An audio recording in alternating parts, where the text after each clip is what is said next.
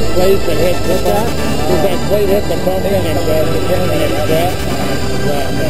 It's just spring loaded, so it rides against it. It doesn't sense it, it just rides against it.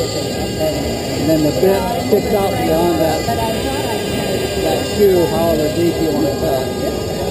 That's something we thought about, is maybe having it actually with like a potentiometer or something on it, and when it touches, it would know where it's at. I have no idea. We're just getting into that.